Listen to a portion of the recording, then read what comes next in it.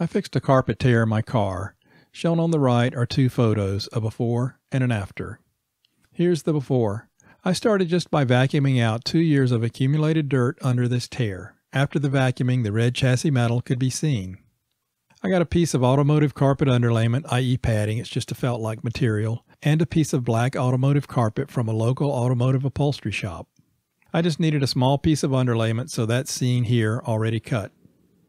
Then I cut out a piece of carpet to cover the tear. Note this little rounded corner that's needed to clear the seat anchor mechanism. Then I used a hot glue gun and glue sticks to secure everything in place. Some cautions I had to be aware of were a hot glue gun gets very hot. So I didn't lay it on any carpet or upholstery or any other flammable material, and I didn't put it near any flammable liquids.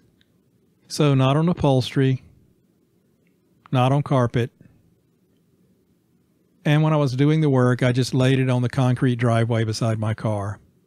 Also, I was aware that hot glue could cause third-degree burns, so I had to be mindful of that. I did a test strip here on my kitchen counter just to see how much glue I needed to apply to the underlayment. I did the same thing for the carpet, again, just to see how much glue I needed to apply. This was just for testing, and these pieces were not used for the final patching.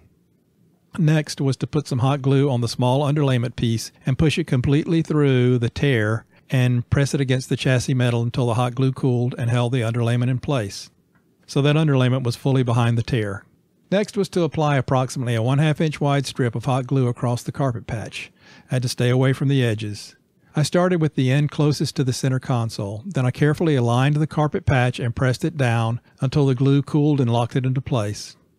Then I folded the patch back and applied the next approximately 1/2 inch wide strip of hot glue and then pressed it into place until the glue cooled. I repeated this procedure across the full carpet patch until it was fully glued into place. There were two key takeaways. 1.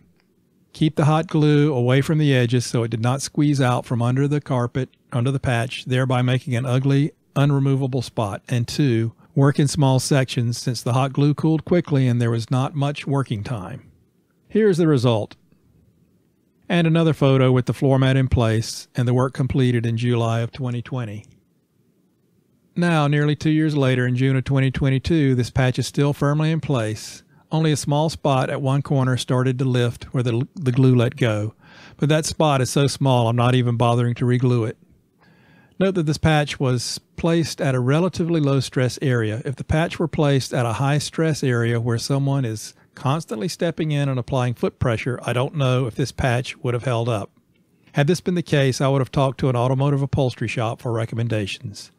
See the notes section for links to materials and tools used in this video. And if you found this video helpful, then please like, subscribe, and share. Thank you for watching.